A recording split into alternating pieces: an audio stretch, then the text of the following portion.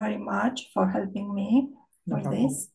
Temporally, and this effect on the painting medium of expression as an ontological tool.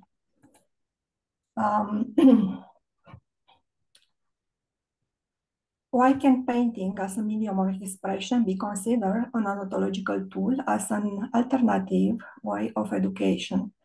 The expression of painting, the evolution of the human being, a temporal and spatial displacement as a result of the evolution of knowledge.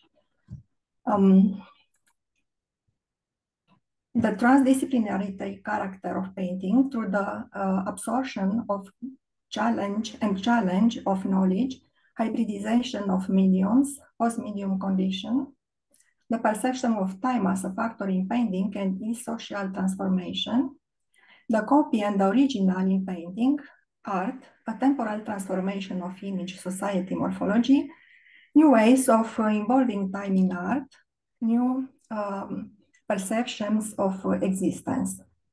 And conclusions, thank you. Why can painting as a medium of expression be considered an ontological tool? We can say that the process of attaining knowledge is synonymous with the emancipation of man, depending on the ever-deepening self-discovery and the consequent transformation of the world, followed by the readaptation of these transformations. Thank you. It is well-documented fact that the shift of attention towards the future evolution and progress in history of humanity and the emergence of great technological transformation had direct consequences in the painting history. We believe that the perceived spatial displacement of painting art beyond of the natural process of orientation towards the new, as a fundamental characteristic of it and the human condition, begins with avant-garde. This occurred through the glorification of innovation, deliberate projection of the future, and the placement of things to that can be called mechanical movement. The expression of painting, the evolution of the human being, a temporal and spatial displacement as a result of evolution of knowledge. I want to please you to stay here a little more. Everything having been freed from the spatiality of architecture, painting through the Van Eyck mirror in the Arnolfini portrait extends spatiality beyond what is directly visible.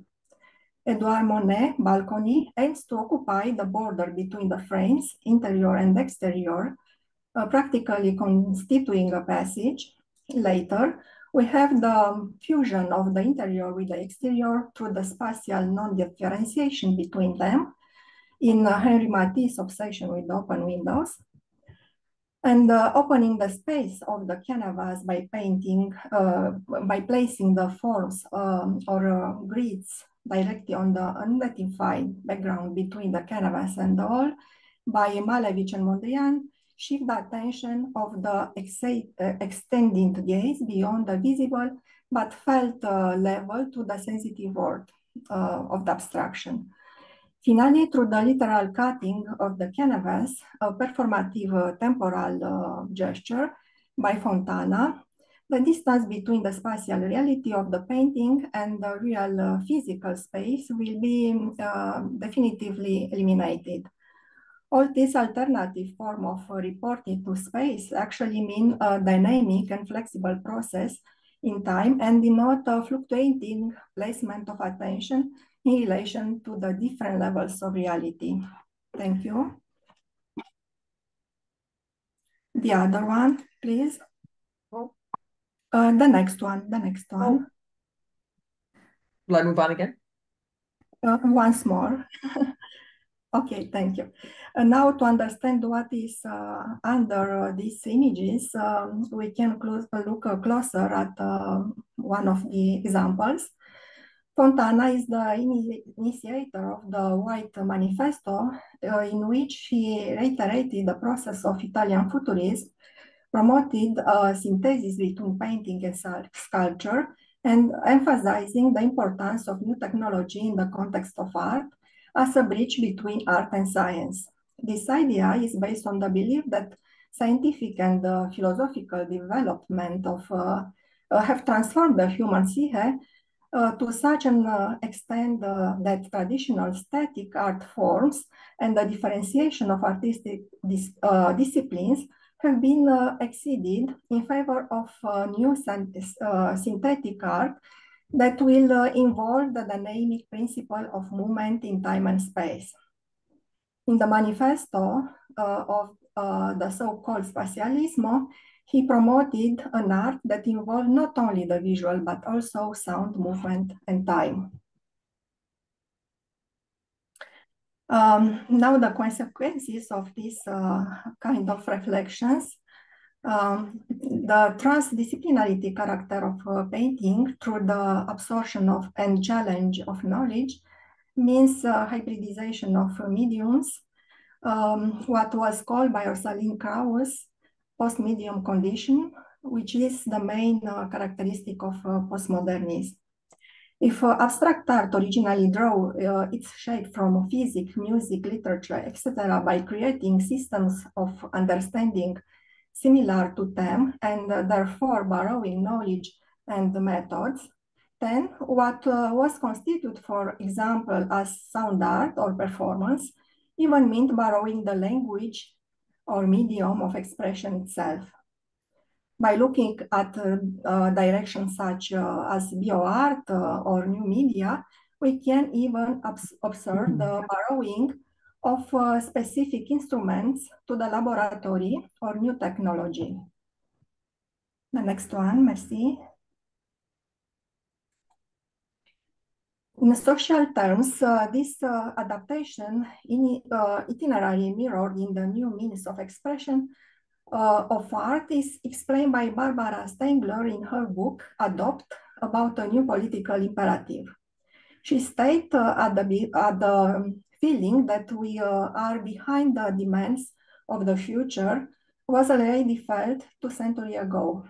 Stengler also observed that the adaptation of man in this process of becoming also involves the way in which time was felt, and this, although is not only related to the neoliberalism, but is a previously noticeable phenomenon, has given way to a seemingly insoluble conflict between the human species and environment, which is no longer manages to know and understand. The change in reporting on time addressed in the art of the last decades, a period that was begun to be accepted as postmodernism, seems to come with such anticipations of new possible changes regarding the perception of time, which could offer us alternative to the great acceleration, this progressive growth in all planes of our existence. The perception of time as a factor in painting and in the social transformation. We could observe that art's characteristic ability to anticipate the future constitutes a fundamental attribute of its relation to temporality. The experimental degree and innovation of some works is given by this advance that it has in relation with the present.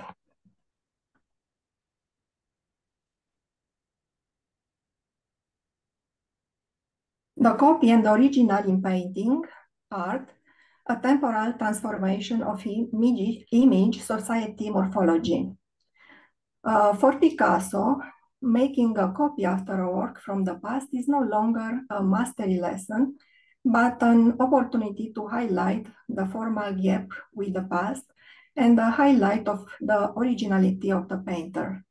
The replica of Fontaine made by Sherry Levin only extend the notion of ready-made, initiated by Duchamp, to the level of the whole art in general, without bringing its own innovative part. The restaging of Yves Klein, Leap into the Void by Ciprian Mureșan is a kind of mirroring of postmodernist pessimism, the broken wings of Icarus.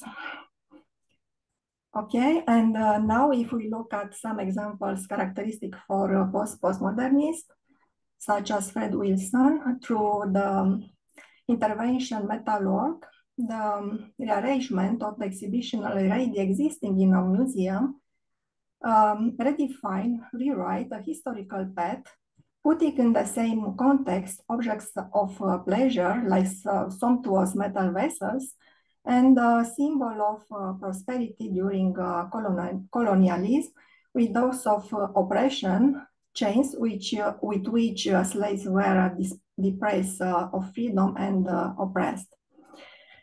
Pierre Hughes shows us other perspectives on the human perception of reality in relation to that of other living things or the environment in general by recontextualizing the portrait of Sleeping Muse by Constantin Brâncuș alongside a live crustacean placed to coexist in the aquarium in the artwork Zudrum 4.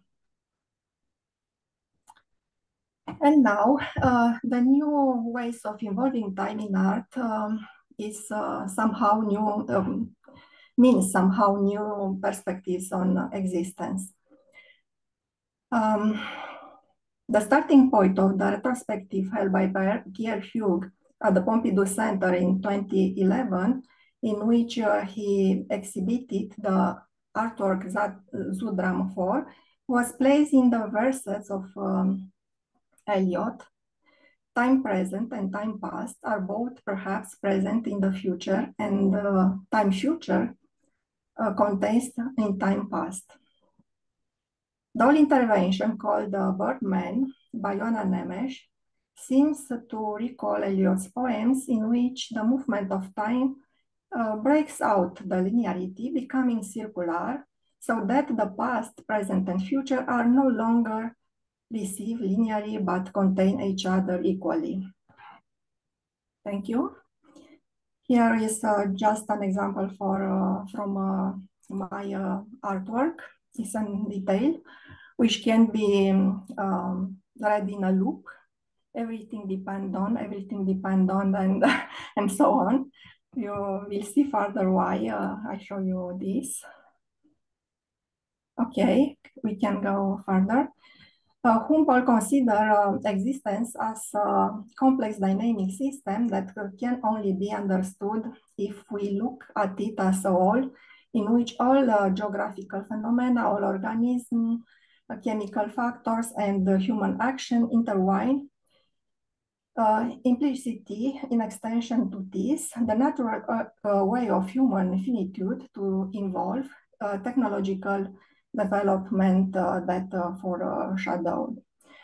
Probably by man's ability to regain his faith in humanity and faith in his deep direct connections with nature, going through the process of awareness, acceptance, and healing of the collective traumas of the past, and awaiting the sense of guilty by rewriting his experiences, and once more by his ability to regain confidence in his own imagination, to make the whole and visualize new perspectives, to reassign hope and meaning to them, and to act accordingly in the present, will depend on the balancing of merge of momentary existential troubles. Therefore, perhaps by a review of relationship with time, not the programmed progressive design of the future, which eschews the means of actions and maintain the acceleration of consumption, but following the obvious fact in the current age of neurolinguistics, that the present is written simultaneously both in the past and in the future, resulting in a kind of equivalence between them. Thank you very much for your attention, and sorry again for keeping you more time.